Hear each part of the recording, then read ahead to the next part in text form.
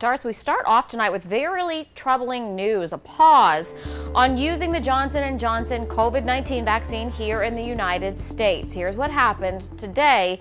The CDC and the FDA announced it recommends providers pause the use of the Johnson & Johnson vaccine due to rare blood clots.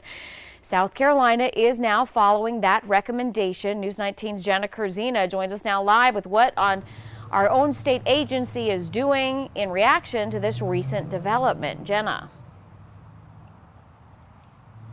Yeah, Andrea, DHEC's director, Dr. Edward Simmer, says they are going to be following those recommendations and sent out a notice to all providers in the state asking them to also halt all administering of the Johnson & Johnson vaccine until further notice. Simmer says this will have some impact on the state, but it will be very minimal.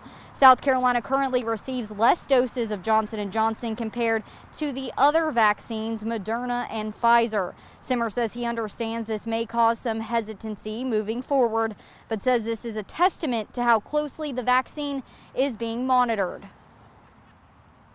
I certainly understand people's concerns and their hesitancy, and this might add to that. That is very fair. I think that's reasonable. I certainly encourage people to get information about these vaccines. We caught this very early, and the federal government, working with the state governments and others, have acted very quickly to take it out of circulation until we can make absolutely sure it's safe.